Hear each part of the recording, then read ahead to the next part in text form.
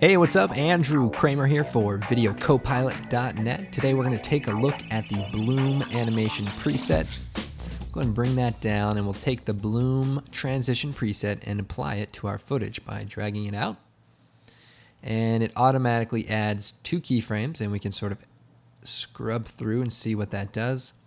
So it's a combination of blurring out, blowing out, and colorizing white so that it blows out completely. Now, of course, you can animate this yourself, but I've created the preset that allows you to simply change the bloom amount, and you can then animate all the parameters at once. So I'm going to delete the keyframes, and what we can do is turn the bloom amount up until it's completely blown out, set a keyframe, move forward, and then set this back down to 0. And so now we've created a perfect bloom animation.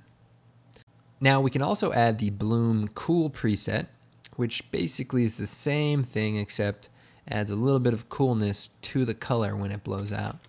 Likewise, the bloom warm effect adds a little bit of warmth. So, depending on the effect you're looking at, I hope you guys find this preset useful. I know I use it from time to time, so thanks for watching.